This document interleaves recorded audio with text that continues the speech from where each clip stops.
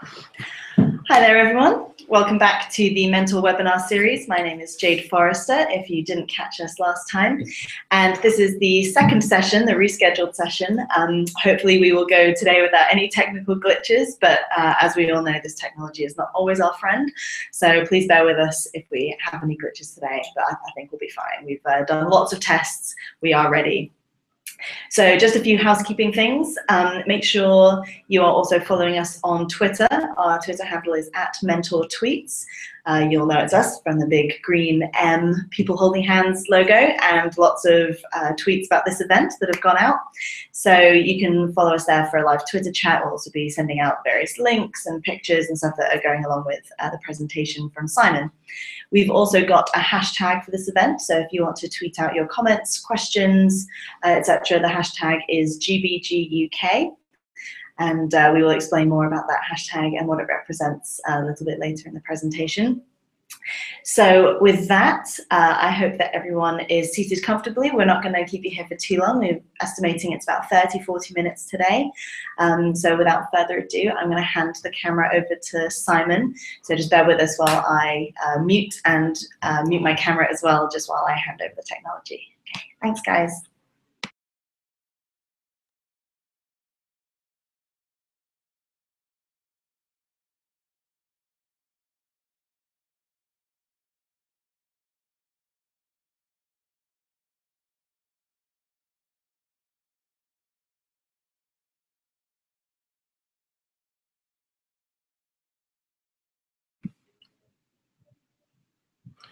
Great, thanks very much, Jade, for handing over. And yeah, thankfully it appears that technology seems to be working okay today. So what I'd like to do is just very quickly review what we talked about last time and what the focus was in terms of some of the work of Mentor, but the broader kind of discourse really. So we've looked in some detail at the issue of risk and what we mean by risk. And it's important to say that because the word risk is used quite liberally, I think, but without sometimes a clear definition or a clear context. So I'd like to just share something with you, just to go back to what we were looking at before here. Okay. Yeah. Okay. So I'm trusting that people should be able to see that. I'm not sure if we can yet because the light isn't up, but it should be okay because we just don't have a camera. So I think we should be okay. People can always tweet us out if there's any issues. Fine. Okay, folks, can you see this? I hope you can. So what we talked about before was this important distinction between risk factors, and these are the factors that contribute to poor outcomes for young people. Some examples can include poverty, deprivation, illness, or dysfunctional family relationships. But those are risk factors, so we need to bear that in mind. And then there are risk behaviours, and that applies to potentially harmful behaviours such as unsafe sex, misusing or abusing substances, or taking part in antisocial activities. And then thirdly, we've got young people at risk, and that really is reference to young people who are potentially vulnerable, who are subject to abuse or neglect, are involved in the youth criminal justice system, or actually are in custody or are in care. So important distinctions: young people at risk, risk behaviours, and risk factors. And we believe and view that it's very important that that you make those distinctions. So I'm just going to stop sharing that for a moment, come back. And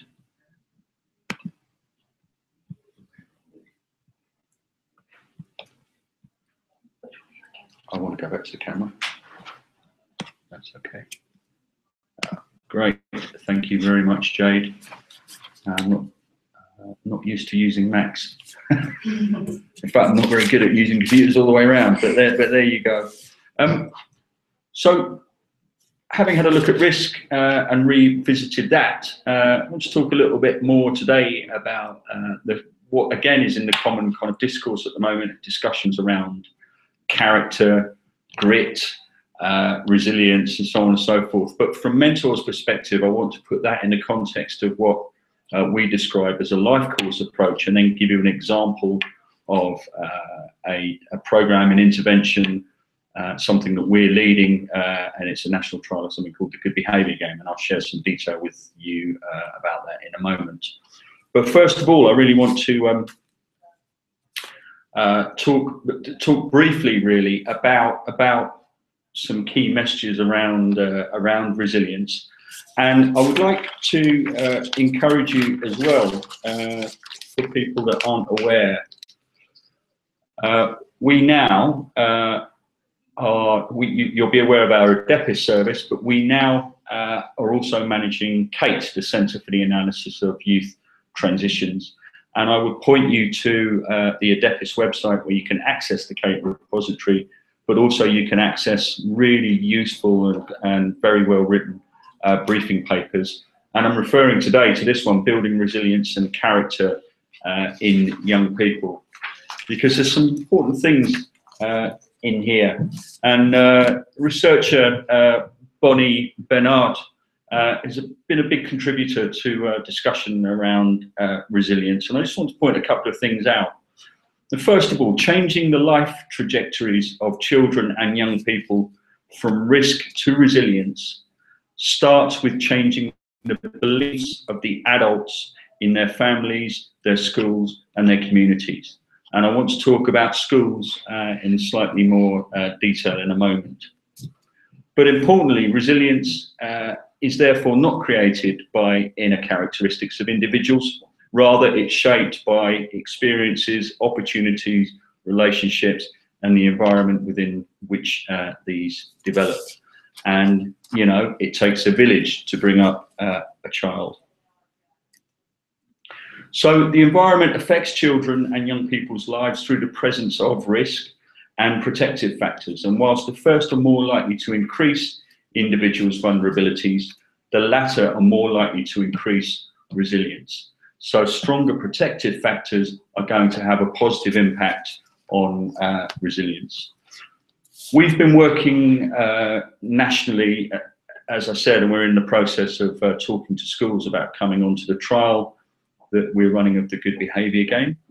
And we've shared with teachers a story, and I'd like to share it with you because I think it offers a good kind of preface to a bit more detail. So there's a rabbi walking down the street who bumped into God. And the first question that came into his head to ask God was, what's the difference between heaven and hell? God said, do you know what? Come with me and I'll show you. Big flash, boom, and they found themselves in a corridor, a bit like, you know, something out of Game of Thrones. That's what went through my head, with the torchlights coming in inside the corridor. But there's two doors. God says, come with me, and he opens the first door, and in the room, huge round table surrounded by people, looking completely miserable and emaciated and deeply, deeply unhappy. But the strange thing was that in this room smelled absolutely beautiful of stew. It was enough to make your mouth water. And in fact, there was a pot of boiling stew in the middle of the table.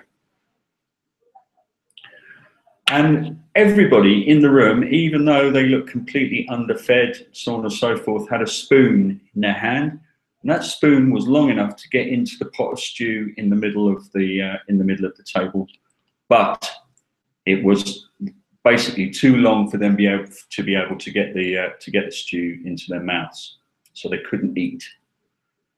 God said to the rabbi, "That is hell. Come with me. I'm going to show you heaven."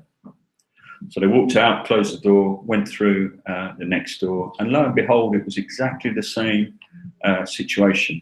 Beautiful, wonderful smell in the room, but a group of people sitting around the table, really happy, slightly chubby tummies, Everybody was really engaging with each other, really fantastic, positive environment.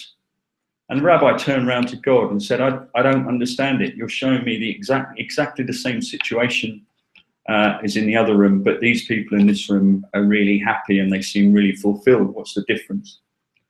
God said, the difference in this room is that the people have learned to feed each other. And that is an important story, and it underpins a lot of our thinking and a lot around the way that that we work and what we want to do with schools. So I'd like to share something else with you now that adds some further context. You'll also be aware that, that there's been much discussion as well about the need to intervene early if we want to make a difference, and in this context we want to make a difference to the longer term health outcomes of children and young people, and to bring up resilient individuals. And the important thing to say here is that when we think about intervening early, actually it needs to be earlier than we kind of logically think. So I'd like to just show you something else.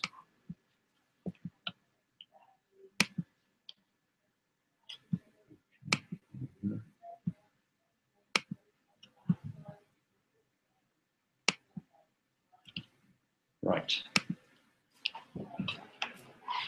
So we talk about the life course approach, and this was shared by the Chief Medical Officer's annual report back in 2011. But this is an important illustration, because what this shows is that if we want to have a positive impact and we want to make sure that the right kind of inputs are going in, actually, we need to look at things from a prenatal perspective.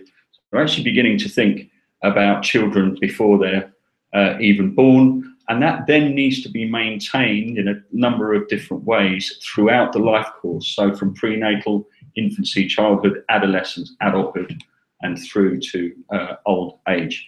You'll see at the bottom, you've got areas of action for communities. So looking at parental support and early years education, moving into education, employment and professional development, ongoing services for well-being, health, prevention and care, and right at the bottom, really important one, secure, safe and a supportive environment. You can find this, this is part of a broader Prezi. You can find this on the Mentor website. You can also find it on my, I'm not advertising here, but if you want to, my personal Prezi account. If you go to Prezi and put in Simon Claridge, you'll come across these. So I'm just going to go back.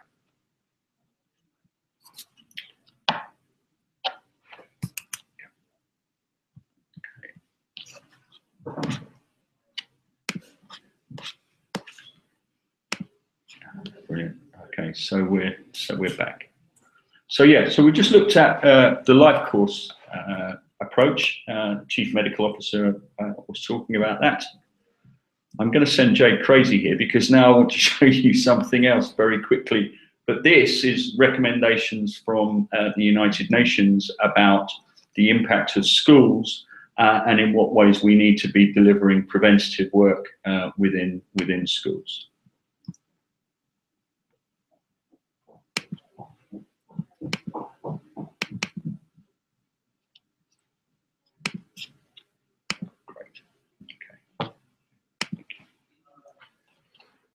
Okay,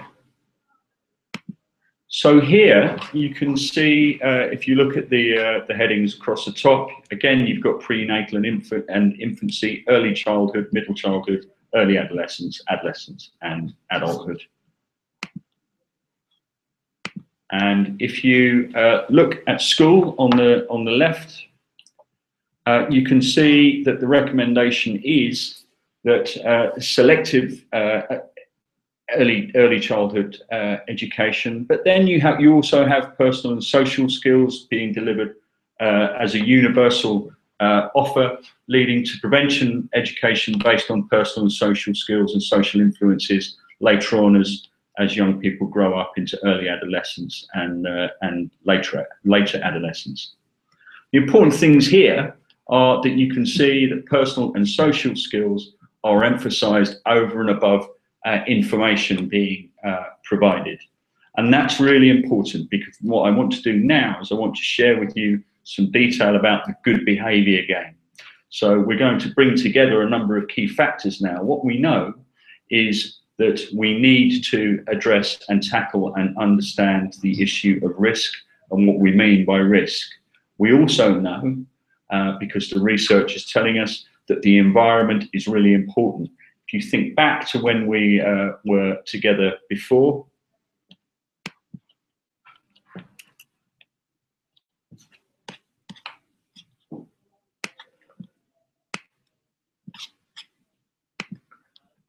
I'm back again. Yeah, if we go back to what we were talking about before, we know that risk is important. We know that the environment has got a very big impact on how and in what ways we develop resilience in children and young people. And we know that school is a strong protective factor.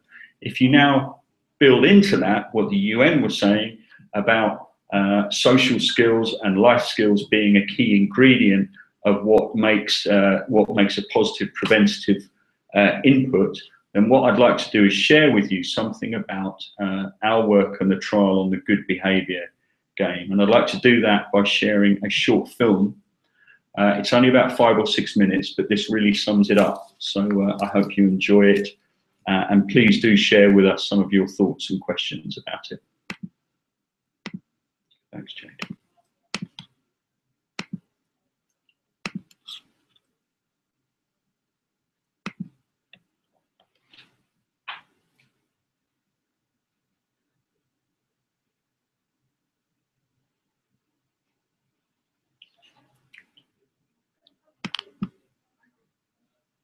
I like the good behaviour game because it helps our teamwork and friendship.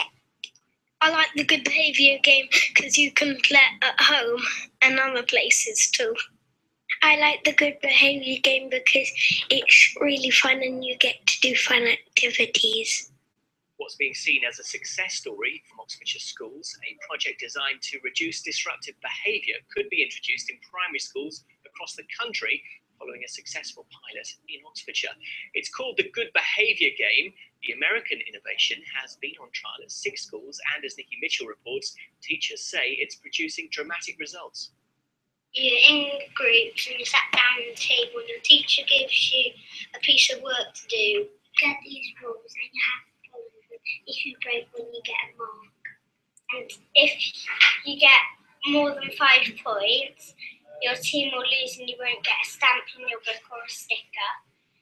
The Good Behaviour Game starts now. At the beginning of the school year, children are placed into teams, taught 4 class rules, and the game is played for 10 minutes 3 times a week. Each team is rewarded with small prizes when all of its members behave well during the game, but not if the team breaks more than 4 rules. The game is played for increasing lengths of time and across different activities. In this way, the Good Behaviour Game facilitates learning without competing with teaching time. Team number 2 gets a mark because Jordan broke rule number 1. We will work quietly. Well done to everybody else who's working quietly. I think the really nice thing about the rules is that they cover every eventuality, really. There's nothing that they don't cover. And it's really useful to have a hook to hang any praise, any rewards, any sanctions on, even outside of the behaviour game. It's kind of very sort of clear cut, and I think that's quite good for children. They know straight away who's broken the rule, and sort of they can visualise how many times they can break the rule until they lose the game. The local authority became involved in the Good Behaviour Game project when Oxford Brookes University approached us about an American prevention programme that could help children improve their behaviour in classrooms. What we really liked was there was over 30 years of research that it showed worked.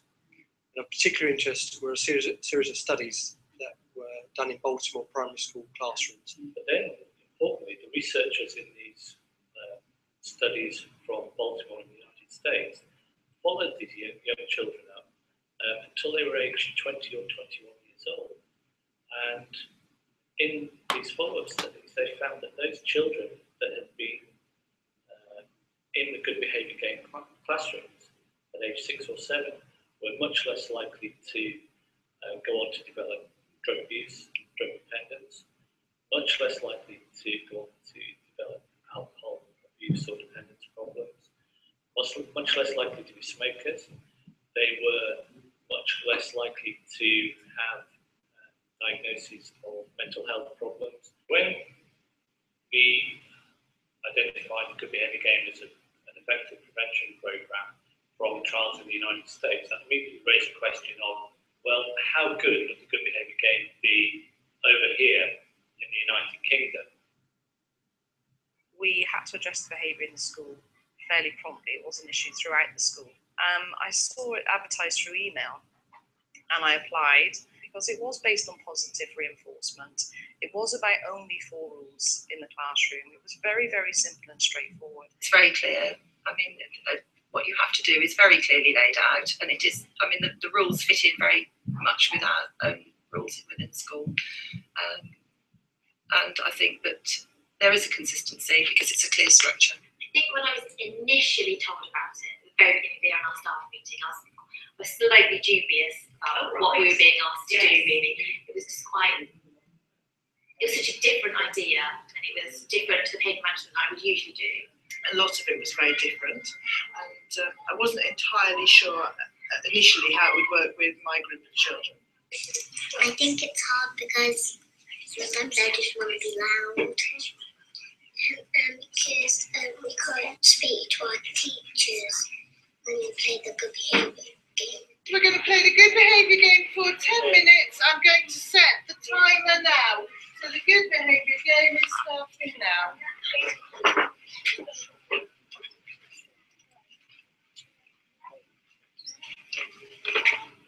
I brought it to staff, and at first they were a little bit sceptical. What really swung it for them initially was the fact that you've got such fantastic CPD. You don't have that in anything I've ever seen. No college has offered that for having year-round training, really, one-to-one with a coach. I thought you used lots of different forms of praise throughout, which is excellent. Is there anything you would have done differently around the rules, or anything you would have changed? Having the coach in means that it gives it more importance, it raises its profile, it shows that somebody is supporting you through that process as well. The coaching that I did this year has been the best piece of work that I've done for many years.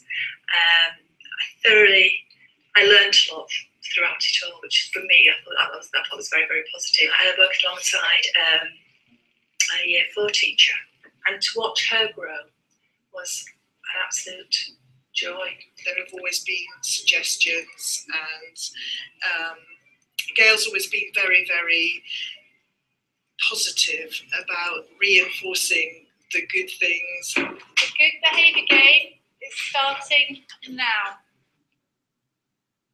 Teachers can be a little hesitant at first because they don't necessarily understand the underlying principles that support the Good Behaviour Game as an intervention. Once they begin to implement the game and they understand how to implement the procedures well and are able to find what works for them, they begin to be very enthusiastic and excited about it. An additional payoff is what they see on the part of their children. Once the children start to respond, the teachers become much more enthusiastic themselves about all aspects of the game. Everybody succeeded with the game today. Well done. Give yourselves a clap. Brilliant. I was a bit nervous at first, but then second, I just started liking it because it was all about teamwork. Our team got a few marks to start with because it was quite hard at first, but now we're a bit more used to it. We hardly get any marks. I know that the Good Behaviour Game is working in my classroom just by looking at my children. Not all actually just playing the Good Behaviour Game, but outside of the Good Behaviour Game. Just because it's a lot easier to work when people are quiet and there's not as much noise when we don't play it. So it's a lot easier to work because then you can hear yourself thinking. Just by going in, just by observing, I think the greatest sort of impacts have been on children's approach to learning, their attitudes. From September, where they were quite unsettled, quite demanding at times, up until now, where they're happy year ones will sit in their chairs for extended periods without having to get up and down and ask questions of the staff. They're able to manage themselves and their time better. It's brought them together as like a team. So where I've paired my children together, I've put somebody who's on the SEN register with somebody who's gifted and talented actually, and I've sat them together, and often they will help each other, obviously without breaking the rules. They'll sort of remind each other of the rules and say, oh no, you can't, and do all of this. So it's brought them sort of together as a class, I think. Whatever happens, it's an absolutely fantastic program. You're offering children and staff, life skills really. That's what it's teaching the children. I found it a really positive experience. I really valued it. In terms of the children, they have also valued it as a positive experience, and I can see that it has had huge benefits. My favourite things about just taking part of doing it. My favourite bit is winning. I like to see the good behaviour game in every school and every class, because it's basically teaching you to have good behaviour, as it says in the title, Good Behaviour Game. Because then we'd have quite a nice school and everyone would be sensible, and it would be nice that everyone wouldn't be so naughty. It'd be a lot nicer.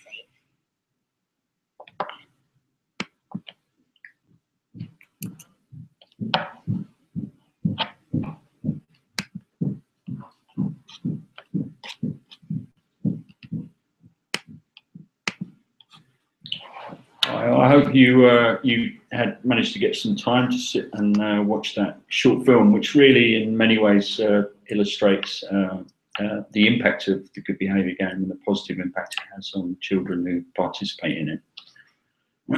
What I'd like to do though is just refer back to one of the things that David Foxcroft, the Oxford Brookes academic who was interviewed there, he made the point that for children who play the Good Behaviour Game or play the game at age 6, 7 and 8, go on as they grow up to have reduced instances of alcohol misuse, drugs misuse, reduced numbers in terms of taking up smoking, a reduction in diagnoses of mental ill health, and conversely a significant increase in terms of those children as they grow up, going on into further education, higher education, and meaningful, gainful employment. And the other way that we might describe those outcomes is that actually they've grown up to be more resilient individuals, able to navigate the risks that confront them as they grow up. So for us at Mentor, just to begin to wrap things up, we will be working with 74 schools in this country in the Northwest.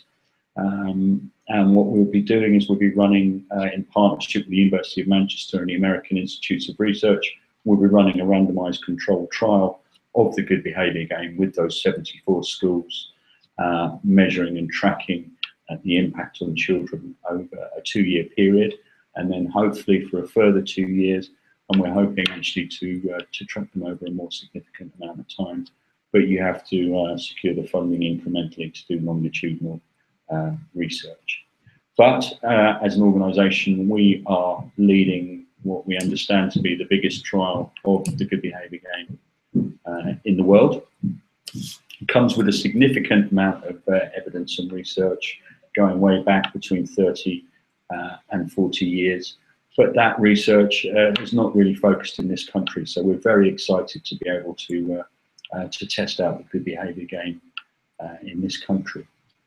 So if you would like to find out more about the trial, if you're interested in finding out any more about our understanding as an organisation and the way in terms of resilience and looking at prevention and protection and so on and so forth, please do get in touch with us.